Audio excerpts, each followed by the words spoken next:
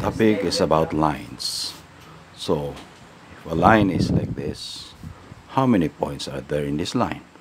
There are infinite number of points. They are located close to each other. You cannot count them. But how many points are needed to form a line? Only 2 points are needed to form a line. So if these 2 points are known, then it means that we can make an equation for this line.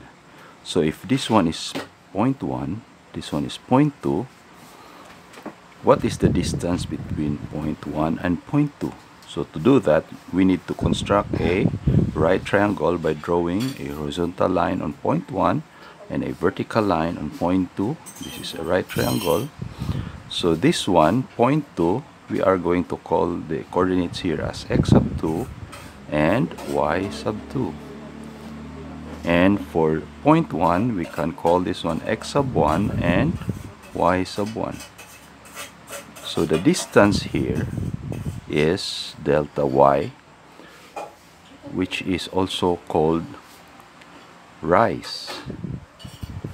And delta y is equal to the difference between y sub 2 and y sub 1. This one is called delta x, also known as the run. Delta x is a change in x that will be x sub 2 minus x sub 1. By Pythagorean theorem, the distance between 1 and 2 being the hypotenuse, so we can use the hypotenuse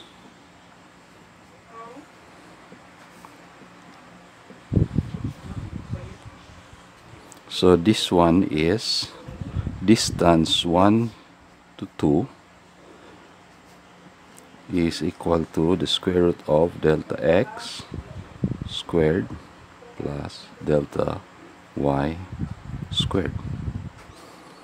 So that is how you are going to determine the distance between 2 points.